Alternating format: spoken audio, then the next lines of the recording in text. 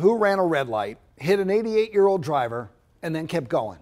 That's what Baltimore Police are trying to find out tonight. They tell us that woman is dead after somebody crashed into her yesterday, and now they need your help trying to find out who did this. WMER2 News' Jack Watson was in Northwest Baltimore tonight. Jack, what are folks saying about this intersection in this area? Well, Kelly, this was on Liberty Heights Avenue. It becomes Liberty Road as you get further and further west into the county. And I'm told traffic around this particular intersection we're talking about is chaotic and has been for quite a while. I ran to the door to see what was happening, and then I seen them. Gwen Shipley peered outside and saw a tragedy, the aftermath of a fatal hit-and-run crash which took the life of a senior citizen. Shipley says aggressive driving here sadly isn't new. Sometimes they try to make that light, if it's on red or on green, get ready to put it on yellow, and the cars get ready to stop.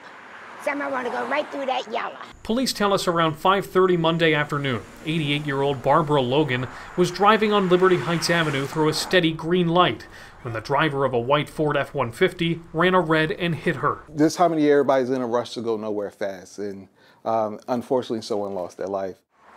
Baltimore Police Detective Vernon Davis says Logan was taken to the hospital, but first responders couldn't save her. And someone ran a light and hit her, and didn't have the decency to stay there and actually call police or try to get her some aid.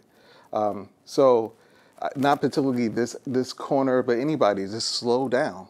Take your time. It's horrible. It's just ridiculous. It just doesn't make any sense.